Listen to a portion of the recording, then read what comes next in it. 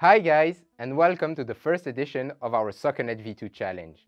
I'm Anthony. And I'm Adrien. And today we'll give you everything you need to know about our action spotting and replay grounding challenge in soccer broadcast videos. Before going any further, let us thank our amazing international collaborators, Silvio Giancola, Meisam and Jacob Dueholm, for their amazing work. You will hear from them later during this session. Let's not forget our awesome supervisors, Kamal Nasrollahi from Milestone Systems, Bernard Ghanem from KAUST, Thomas Moeslund from Aalborg University, and Marc van Droogenbroeck from the University of Liège, who all funded this whole operation. Alright, so what can you expect from this session? We will start with a short presentation of the data and the tasks, followed by an overview of the challenge by Jacob, along with some cool statistics. Next, our sponsor, Second Spectrum, will present its activities. We are very grateful that they agreed to support us on this adventure and reward the winner of each task with $500. After, it will be time for Silvio to announce the winner's podium of the action spotting task. Then, the authors of the second and first place will present their methods to show you how they achieved their amazing results. Meisam will then announce the winner's podium of the replay grounding task. We'll leave the floor as well to the second and first place winners to explain their innovative methods. That will then be the end of our SoccerNet V2 challenge. Or is it? Maybe we will be back next year with new annotations and new tasks. In the meantime, keep track of our work by subscribing to our YouTube channel called ACAD Research and follow us on social media. And enjoy!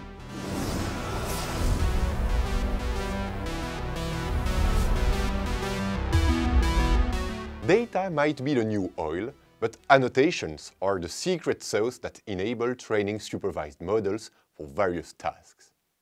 Until recently, soccer was an arid area of research, missing a dataset of reference to create a true community. Even though a few datasets have been released, none of them provide many games with many annotations to tackle many tasks. So we wanted to create one dataset to rule them all. Ladies and gentlemen, announcing SoccerNet V2, the largest corpus of manual annotations for broadcast soccer video understanding and production. It comprises about 300,000 annotations temporarily anchored within 800 hours of videos. But wait, there's more. A dataset without tasks is a bit gloomy, like a remote conference.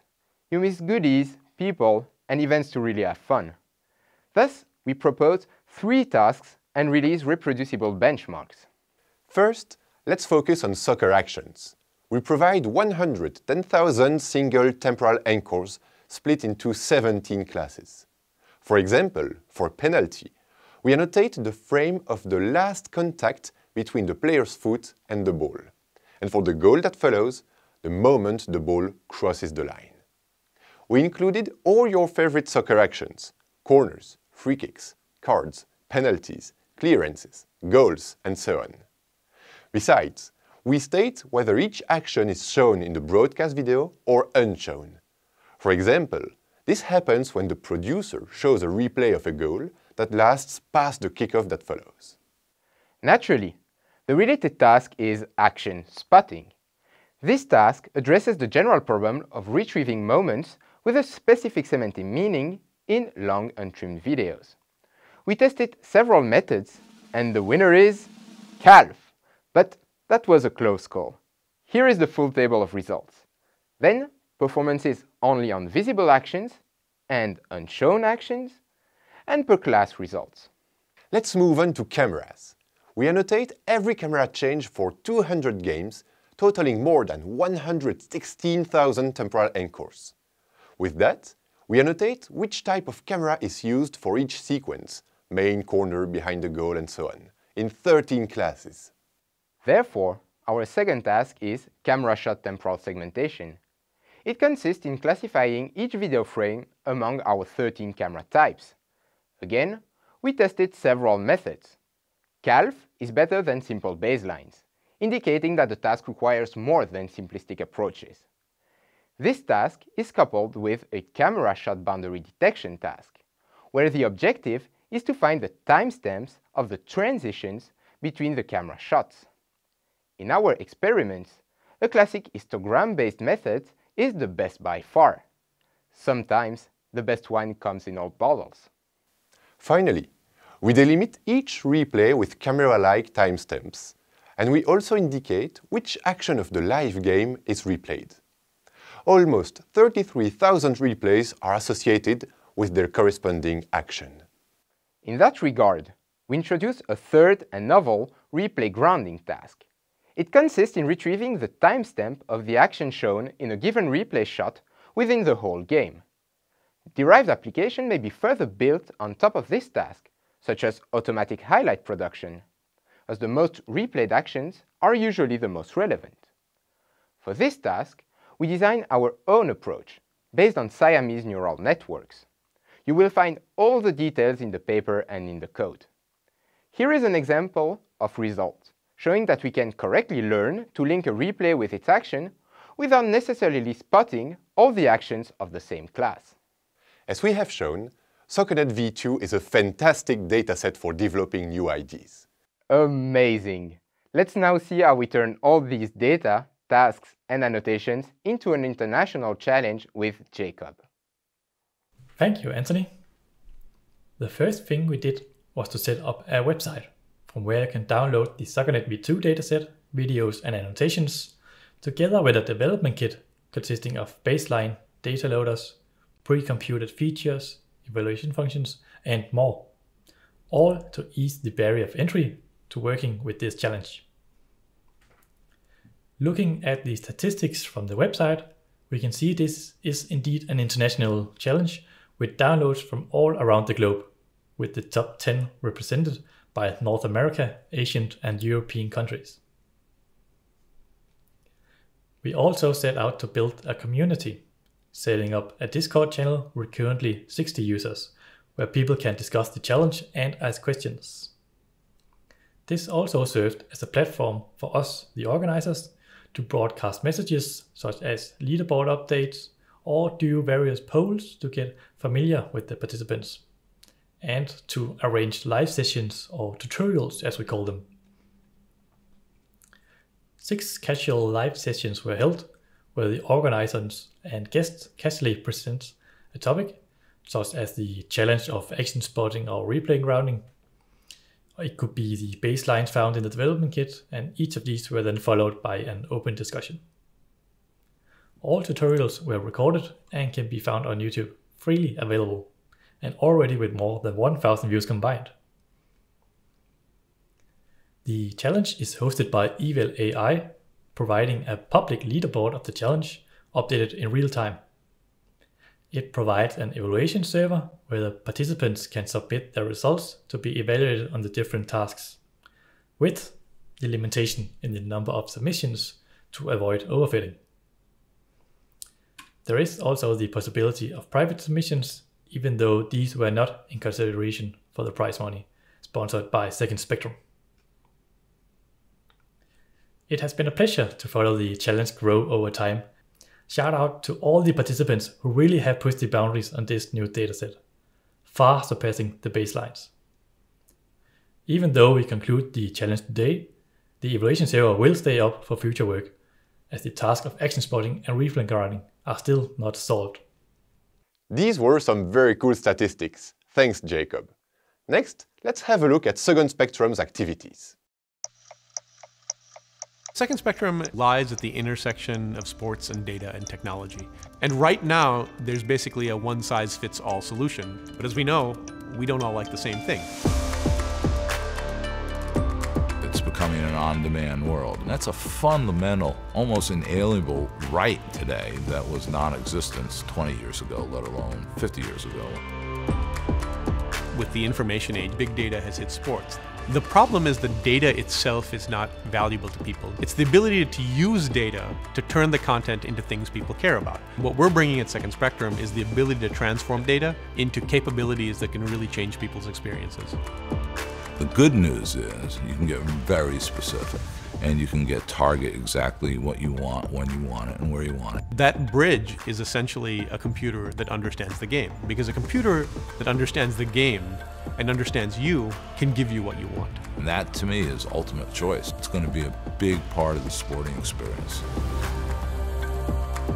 We combine machine learning, computer vision, design, user experience to create a platform that is able to understand both sports and people and transform content into ways that people actually want to experience them. That's where I see companies like Second Spectrum playing a role. They're going to continue to be that next growth area in making the experience richer and much more personal tomorrow than it is today.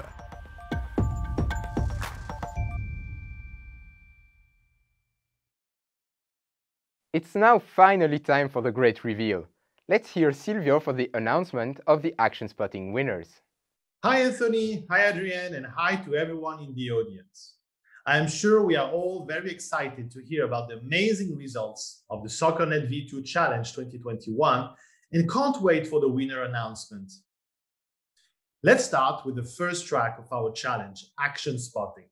Many of you already know this task, but let's refresh our memory a bit. We introduced that task back in 2018 with the first version of SoccerNet.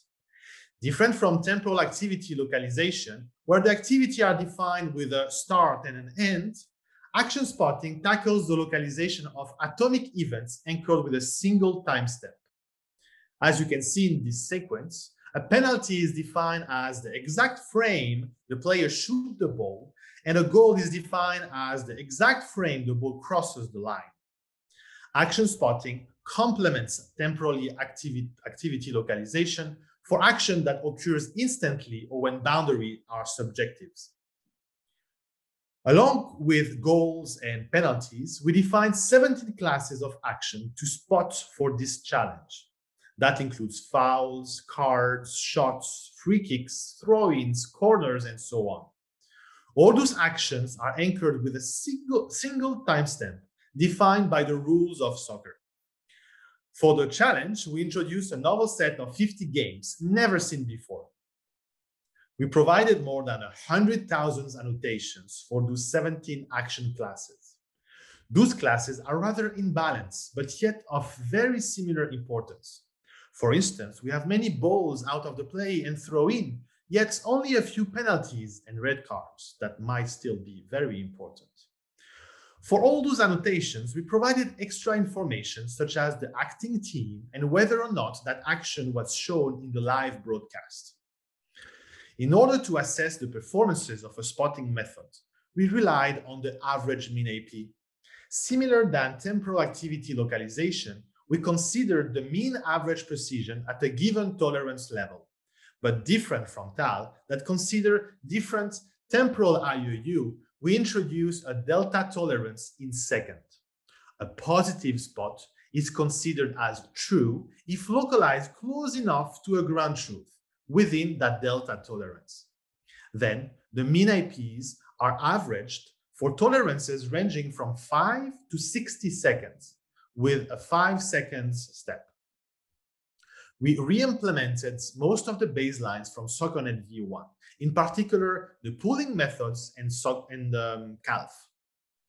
SoccerNet V2 is way more challenging than its first version.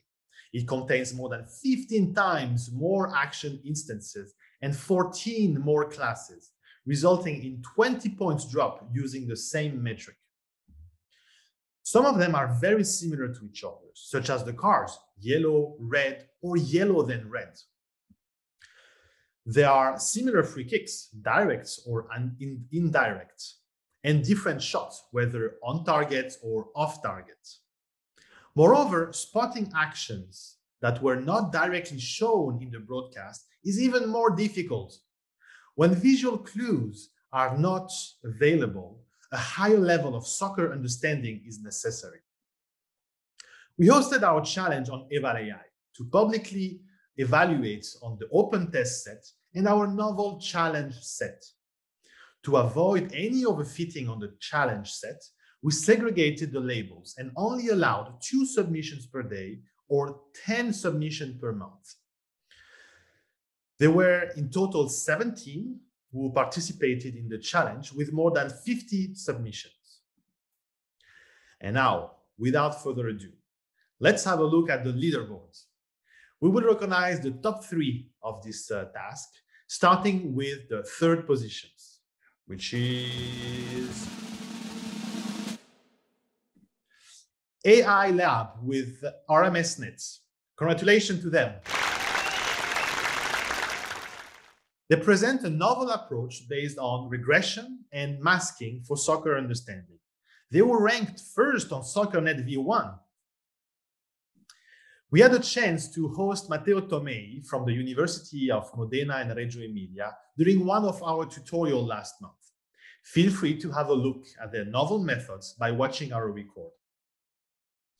And now, in 2nd position, we have the Oppo Research Institute with visual analysis of humans. Congratulations to them.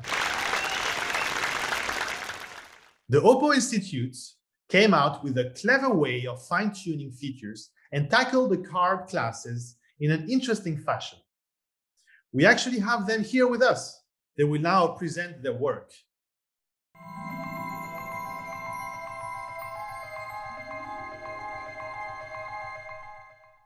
Hello everyone, we are the team visual analysis of humans. I'm Shiming Chen. Our members have Wei Li, Chen Chen, Xun Qiangtao, Yan Dongguo. Next, we will describe our solution to action spotting task. The dataset have 2 major features. One is card classes are unbalanced. Another is card classes focuses on the small card color in hand of one specific person. Due to dataset peculiarity, we propose 2 methods to this task. One is a SOTA 3D end-to-end local features extraction convolution for 15 classes. Another is a spatial temporal solution for 3 card classes. In the spotting of 15 actions contain a class fused by 3 card classes, we propose to focus on local features extracted by Action2 framework, which is more likely to learn short temporal information in videos and more sensitive to visible features. During the training phase, we generate positive video clips of 2 types. One is a 3-second snippet at 24 FPS, centered at the ground truth timestamp. The other is a 6-second snippet at 12 FPS, starting from 1 second before the ground truth timestamp. We train CSN and slow fast ResNet 50 with clips of 2 types, respectively. During the inference phase, we saw the proposals of 2 types by sliding a window with the step size of 0.2 times the clip duration separately. Then, my partner Wei Li will introduce another solution. Okay, my name is Wei Li. I will introduce our method in 3 card classes. We notice that red card and yellow to red card are all visible samples and account for 0.05% and 0.04% of all classes respectively, which makes them more likely to be same as yellow card. Considering that visible card classes focus on the small card color in the hand of one specific person, which are important color partial features but insignificant in global stage. Thus, we propose to classify yellow card and red card with spatial information and yellow to red card with temporal information with alpha action model. We propose a card object find rule which contain a post object find rule and a object find rule, which can screening people with one hand raised and a yellow or red object in that hand, and or find card object boxes without person box or pose. In training phase, we generate positive 3-second video clips snippeted at 25 FPS centered at ground truth timestamp. Then we can get 15 keyframes from clips. To find the specific person raising a card, we perform detection, post-estimate, and card object find rule on obtained keyframes. And the best boxes in all keyframes and clips will be fed into the model. Besides, to solve the problem of unbalance between yellow card and other two cards, we generate red card clips from origin yellow card clips, and those red boxes are set to the same area of that in origin. In inference phase, we can get the suspect timestamps from action spotting end-to-end model mentioned before, and then generate 10-second video clips snipped at 25 FPS centered at suspect timestamps, then generate 50 keyframes from clips and also apply card object find rule on them. There are two methods to generate inference proposals with stage 2 and without stage 2. More details can be seen in report, and the result of our model on 3 classes can show the ability of our model. That's all. Thanks for your listening. Thank you for your presentation. And finally, in the first position, the winner of the spotting task in the SoccerNet V2 Challenge 2021 is Baidu Research VidPress Sports. Congratulations to them. The Baidu Research VidPress Sports came out with a very interesting way of fine-tuning and combining multiple frame features that lead to optimal results. We have them here with us. They will now present their work.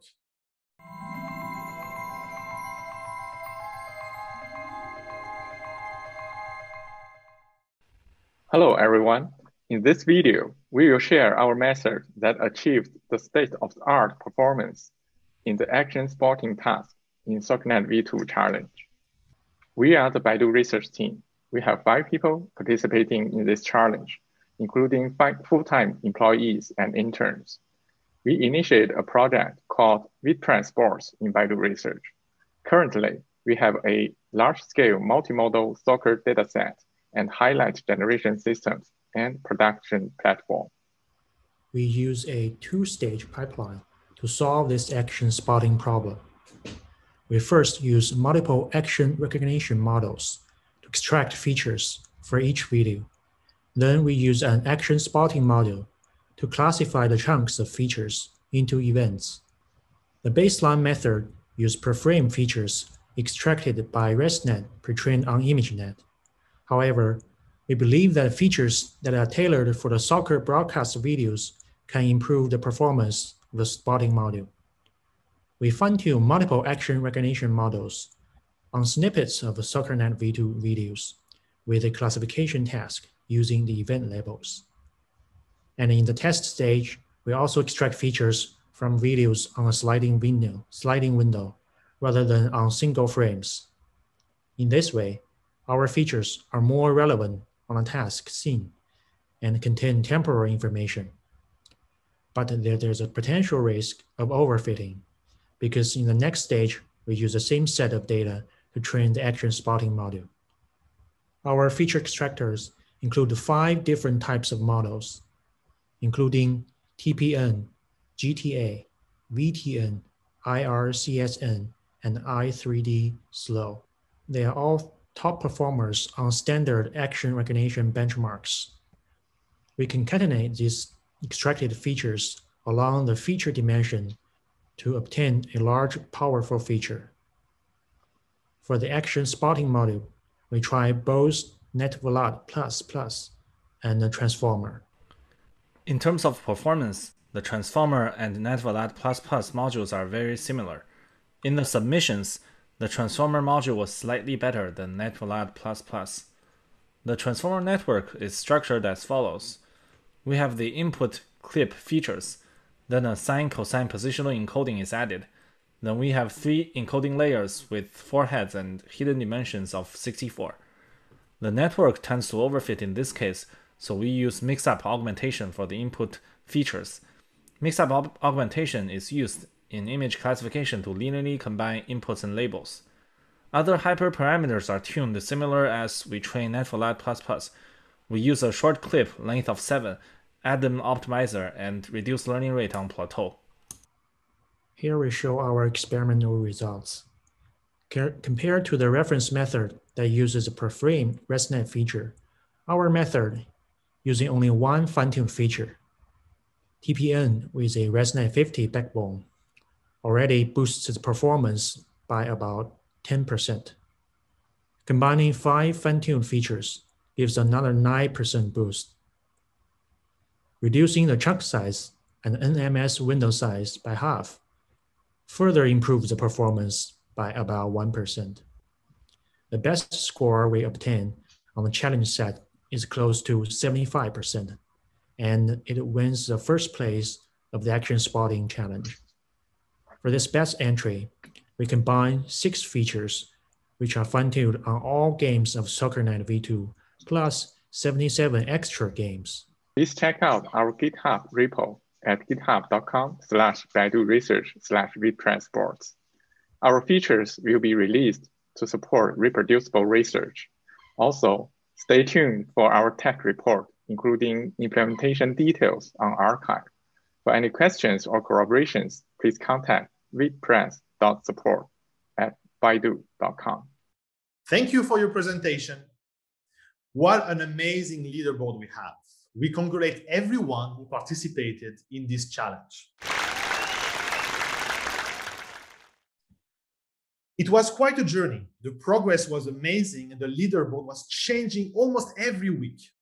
It started with AI Image Lab RMS and Ivol Kaust, the first participants to submit results. Then Visual Analysis of Human proposed a better baseline. But soon AI Image Lab RMS improved and took the lead for almost a week until Visual Analysis of Human fought back for that same lead. Then Baidu Research provided a very strong first submission. Visual Analysis of Human and AI Image Lab RMS tried to get back the lead, but without success. It was too late. Baidu Research was growing stronger by the day. I will leave you with this final leaderboard, with Baidu leading the challenge. Thanks everyone for participating, and hopefully see you next year. Wow, what great methods they both proposed. Let's see if these kinds of strategies paid off in the replay grounding task with Meisam. Hi everyone, thank you for watching us to this moment. I'm glad to be here with you to speak about SoccerNet V2 challenge. We know already about the winner for action spotting task. No, it's the replay grounding turn. Stay with us to know who won the replay grounding challenge on this year. First, we want to speak about the second task of our challenge, replay grounding. Many of you already know about this task, but let's have a short review on what's going on. We introduced replay grounding task as a novel task with our SoccerNet V2 dataset. The task could be very helpful for retrieving salient moments of a game and also for highlight generation. For describing the task, imagine you have a replay and you want to find the corresponding moment of that replay within the broadcast video. So we are somehow grounding the replay to a real-time instance by spotting a point or points as detections in the grounding task. In the SoccerNet V2 dataset, we have annotated more than 32,000 of replay sequences linked with their corresponding actions. You can see here the frequency of our 17 classes of actions that are linked to the replays, from almost 10,000 replay of falls to 100 instances for yellow to red card action. Although in the grounding challenge, the class of grounded replay is not required, our annotations have this information that can be helpful for the class-aware solutions or other related tasks. Similar to what we had in action spotting, for the replay grounding task, we use average AP instead of average MAP because we don't care about the classes here and we just have one class for replay grounding. You know about the average precision calculation. In here, we have different APs based on the 12 different tolerances that we have. So we came up with 12 APs and then get an average over these APs to came up with final average AP. We introduced 3 different baselines for replay grounding tasks in our dataset paper. The baselines were designed based on such a Siamese structure with different data loading, model, and feature fusion strategies. Here you can see our baseline performance. We managed to reach 41.8 average AP with our calf-based method and applying a data mining approach. Our baseline deployed different strategies in data loading and final feature fusion that could be really inspiring for users that want to work on replay grounding tasks. And so we come to announce the winners. Let's go straight for that. In the 3rd place of our challenge, we have Shin Huajian. Congrats to them. They were among the first submissions that had better performance than our baselines. Then, for the 2nd place, we have the Oppo Research Institute with visual analysis of human. Congratulations to them. They fine-tuned the features, used Siamese structure, and applied the final refinement in their work. Let's go and watch their presentation to have more detail about their work.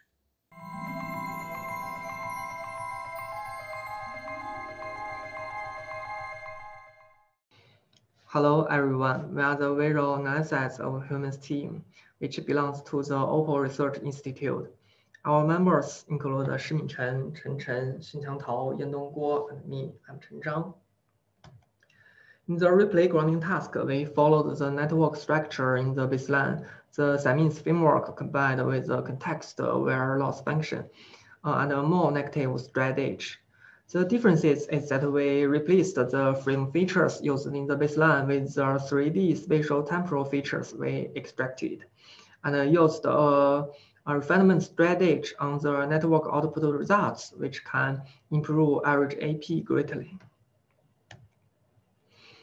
We use the model trained in the action spotting task as the feature extractor, and use the sliding window to extract the features on the long video. We removed the last fully connected layer of the training model in the action spotting task. So for each input, we can get a 2048 dimensional feature vector. The feature we extracted from the long video is 2 FPS as in the baseline with the keyframe at the center of the sliding window.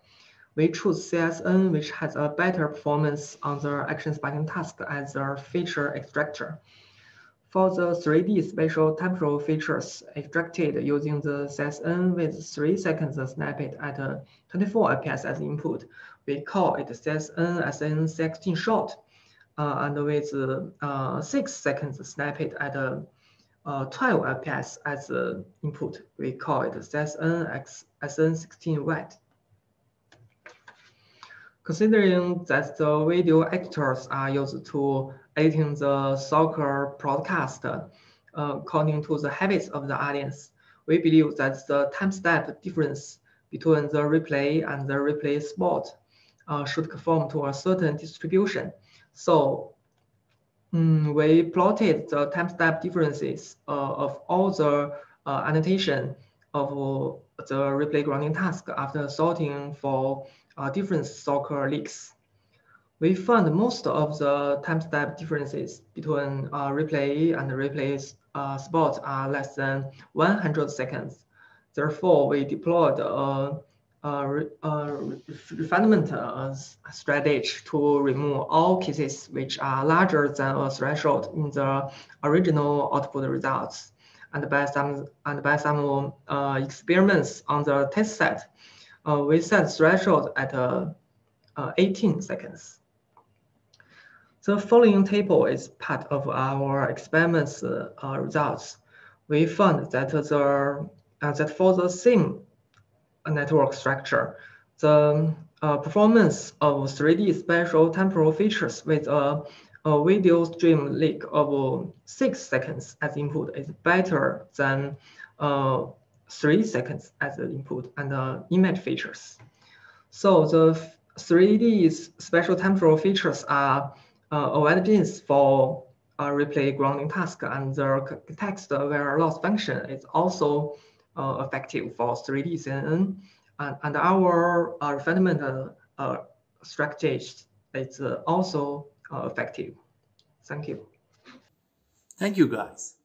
Well done. And finally, in the first position, the winner of the grounding task in the SoccerNet V2 Challenge 2021 is Baidu Research Team with White Press Sports. Congratulations to them. The Baidu Research used a two-stage paradigm with a grounding module to address replay grounding tasks that lead to amazing results. We have them here with us. They will now present their work.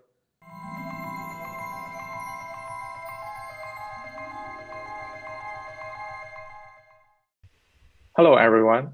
In this video, we will share our method that achieved the state-of-the-art performance in the replay grounding task in SoccerNet V2 Challenge.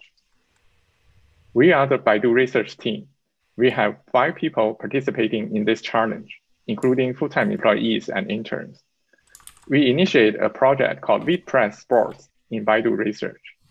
Currently, we have a large-scale multimodal soccer dataset and highlight generation systems and production platforms. We use a two-stage pipeline to solve this replay grounding problem. We first use multiple action recognition models to extract the features for each video. Then we use a grounding model to link the replays to original actions. The baseline methods use per-frame features extracted by ResNet retrained on ImageNet. However, we believe that the features that are tailored for the soccer broadcast videos can improve the performance of the replay grounding task. We fine-tune multiple action recognition models on snippets of SoccerNet V2 videos with a classification task using the event labels. And in the test stage, we also extract the features from videos on a sliding window rather than on single frames. In this way, our features are more relevant to the task seen and contain more temporal information. Our feature extractors include 5 different types of models, including TPN, GTA, VTN, IRCSN, and i3D Slow. They are all top performers on standard action recognition benchmarks. We concatenate these extracted features along the feature dimension to obtain a large, powerful feature. We use the same setup for input and output for our replay grounding module, but change the network. Recall that the baseline context-aware loss function more negative method takes in 2 video clips as input, run each through a network of feature extractors with shared weights. The extracted feature pyramids are concatenated, and finally, two predictions are made: the probability of being the original clip of the replay and the offset of the replay clip in the candidate clip. Before considering the network structure, we do some initial data analysis. The above diagram shows the cumulative distribution of the original event start versus the replay clip start with certain thresholds. As we can see, 93% of the clips fall within 120 seconds, so we will mask out everything outside of 120 seconds for inference and training, since our features have seen full videos in pre-training already. We use a transformer structure for the replay grounding module. The reason is twofold. One, the transformer network could learn relationships more directly compared to weight sharing through extracting feature pyramids. Two, training takes 4 minutes per epoch, and training is stopped in 40 epochs, so one round of training takes only about 3 hours. For the specific network structure, the input takes features of a candidate clip and features of a replay clip. The features are taken from the feature extractor we explained, and an additional coordinate dimension from 0 to 1 is added to each sequence to help learn the eventual offset of replay position. Then the feature sequences are concatenated. Then we add sine-cosine positional encoding, then run through 4 encoding layers of hidden dimension 128 with 4 heads. Then a sigmoid activation is applied, and we get 2 numbers representing replay probability and offset. We apply BCE loss to train the replay probability and L2 loss for the positional offset. Here are our experimental results. We denote the baseline grounding module as CMN and hours at TF. As you can see in the table, comparing the baseline results in row 1 and our results in row 2, taking fine-tuned features as input significantly improved grounding results. In addition, more diverse features extracted using different action recognition models leads to further improvement if you compare row 2 and row 5. Another observation is that large batch size achieves superior performance. Most importantly, our grounding module, the transformer, is very efficient and effective. We also implemented several post-processing techniques, including filtering, fusion, and NMS that proved to be effective. Please check out our GitHub repo at github.com/baiduresearch/VipTransport. Our features will be released to support reproducible research. Also, stay tuned for our tech report, including implementation details on archive. For any questions or collaborations, please contact vitpress.support@baidu.com. Thank you. Well done. What an amazing leaderboard we have. We'd like to take a moment to express our gratitude to all of you who participated in the SoccerNet V2 challenge. It was an interesting experience with you. Since the grounding was a novel test, there was a lag in the first weeks of the challenge, but in the final weeks we had interesting competitions with more than 40 submissions and great results. We come to an end with the SoccerNet V2 challenge in this year. But let's look at it as a start for new works. We are enthusiastically look forward to hear from you and see you in the next year. Amazing works. Congratulations again, guys. All right, it's now time to draw a few conclusions before bringing our dear SoccerNet V2 challenge to an end. Let's start with take-home messages that we can extract from the great presentations that we have just seen. Overall, it seems that to tackle both action spotting and replay grounding, it's important to obtain features that are fine-tuned on soccer data. All the methods scoring above 60% average MAP fine-tuned their feature extractor. Most of them are frame-based, but it also appears that temporal aggregation in small video snippets is required to gather the natural context surrounding the actions and improve performances. To further boost your scores, don't hesitate to concatenate features obtained from different feature extractors. Some of them can be 2D, others can be 3D. it looks like they all have their own specificities and are able to capture different kind of information. Besides, it also seems interesting to merge some classes in a first step and split them in a second step. Some clever action-specific data augmentation may also help. For the replay grounding, limiting the target action to be located within the 1 or 2 minutes of video before the replay seems to be an easy way to reach higher performances than our simple baseline. Now, there is an interesting challenge in grounding the remaining replays. How can this be done efficiently? Anyway, our tasks are not entirely solved yet, so maybe you can find a way to further improve over our strong leaders. Organizing this amazing challenge was a privilege, and it could not have been so successful without a few people. We thank our sponsor, Second Spectrum, for agreeing to reward the best team with $500 per task. Then, of course, our supervisors, Bernard Ghanem for Silvio, Kamal Nasrollahi for Meisam, Thomas Moeslund for Jacob, and Marc van Droogenbroeck for us. Finally, we must thank our amazing participants who helped us grow the SoccerNet V2 community and made this challenge a great success. And that's it for today. Thank you very much for watching. We named the dataset SoccerNet V2, so hopefully we will get some funding for V3 and another wonderful challenge. Be sure to follow us on our YouTube channel ACAD Research and other social media to receive our latest updates. And hopefully we can meet you in person next year. Bye.